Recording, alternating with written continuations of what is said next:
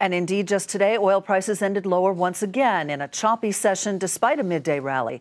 Domestic crude fell more than $2 to $46.25 a barrel. Brent crude fell $1, settling at $47.67 a barrel. And that trend in lower oil prices is really sending shockwaves to oil-producing regions of the U.S. and throughout the entire Canadian economy, sparking fears about a slowdown in real estate, bank earnings, and in trade with the U.S.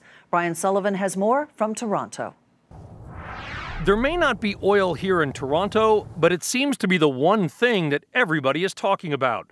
Because while there is not a drilling rig in sight, concern about the larger impact of the oil shock has the city on edge. Toronto is one of the leading financial centers of the world, and the banks that are based here rely on the oil companies for a big part of their earnings. This is a macroeconomic story. The banks in Canada have $55 billion of economic exposure to the oil and gas industry. If you've looked at the Canadian bank stocks, they've been negatively affected significantly.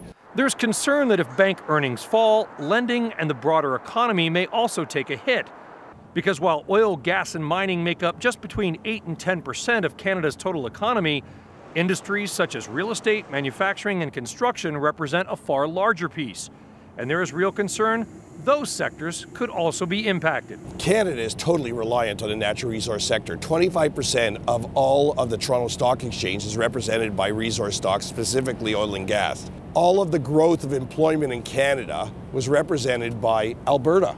Alberta will probably go into negative GDP growth. There are so many other businesses that are suppliers to the oil and gas sector negatively affected. So this has far-reaching. We are a natural resource economy in Canada.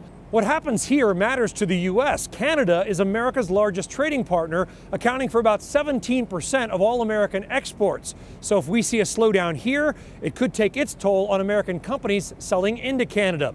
And it is just another reminder that the oil story, though early in the year, is the defining economic story of 2015. For Nightly Business Report in Toronto, Canada, I'm Brian Sullivan.